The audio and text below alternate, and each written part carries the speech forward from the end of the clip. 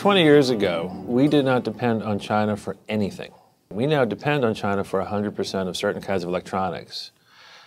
We depend on China for 100% of certain kinds of chemicals.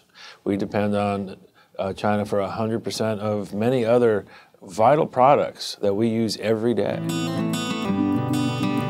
Well, a great example of this kind of concentration is vitamin C, which is also known as ascorbic acid.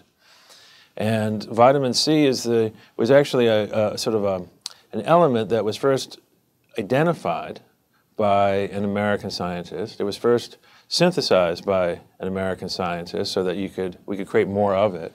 It was first mass-produced by an American company.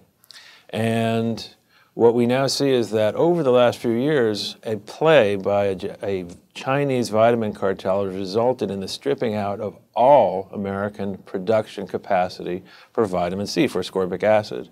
And it has now been concentrated, all of it, in China. This is something that goes into almost all of the food that we see on our store shelves as a preservative. And the other thing that the Chinese vitamin cartel did upon capturing complete control over this is they raised the price 400%. This gives the Chinese certain potential power over us. And that's political power. It's not just the ability to control prices. It's also a matter of the ability to control what takes place politically in this country. This is an unprecedented situation. We will probably find ourselves within the next few years in an extremely embarrassing political situation with China, in which the Chinese are able to stop us from doing something politically internationally. Perhaps we want to intervene in some country in some way, and China basically tells us no.